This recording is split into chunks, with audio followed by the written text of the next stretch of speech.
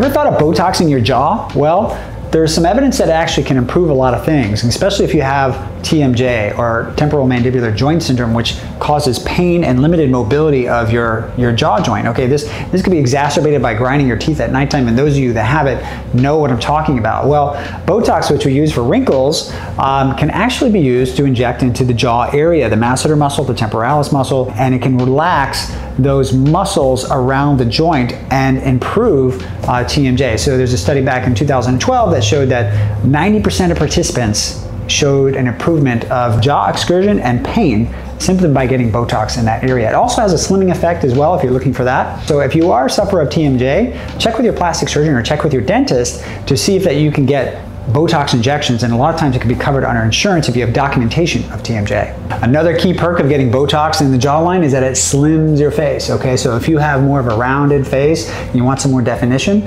you can do Botox here and it will decrease the size of these muscles at your jaw and create a more aesthetically appealing face.